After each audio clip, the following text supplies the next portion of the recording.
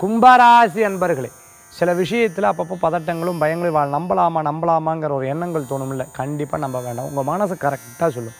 உங்களுடைய தெய்வ வழிபாடு நிறையா இருக்கங்காட்டி நீங்கள் நினைக்கிற காரியங்களில் உங்களுக்கு நிறையா விஷயங்கள் தோணக்கூடியதாக இருக்கும். நீங்கள் நிறையா பழைய விஷயங்கள் எடுத்து பாருங்கள், நீங்கள் நினச்சதெல்லாம் அப்படியே நடந்திருக்கக்கூடியதாக இருக்கும். அது மாதிரி உங்களுக்குள்ளே ஆழ் மனது சொல்லக்கூடியது அப்படியே நீங்கள் எடுத்துட்டேன்னா உங்களுக்கு அது கைகூடக்கூடியதாக இருந்துருக்கும். இப்படி ஒரு புஸ்தகம் பார்த்துட்டேன் அப்படின்னு சொன்னால் ரசவாதின்னு சொல்லுவாள், அல்கமின்னு சொல்லுவாள். இந்த புஸ்தகத்தில் அதுதான் போட்டிருக்கும். மனசில் நினைக்கக்கூடியது, அதான் அவர் ஒரு கனவு காணுவர்.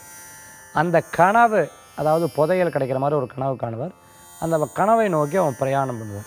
அந்த கனவை நோக்கி பிரயாணம் பண்ணும்பொழுது எடுக்கக்கூடிய கதை தான் அந்த கதை. அந்த கதையில் பார்த்துட்டேன்னா மனசு காண்பிக்கக்கூடிய வழிகாட்டுதல் அந்த நிறைய விஷயத்தை சொல்லியிருக்கும். அந்த மாதிரி உங்கள் வாழ்க்கையிலையும் இது ஒரு பெரிய பயனுள்ளதாக இருக்கும். முடிஞ்சால் அந்த புஸ்தகத்தை படிங்க, உங்களுக்கு ரொம்ப பயனுள்ளதாக இருக்கும்.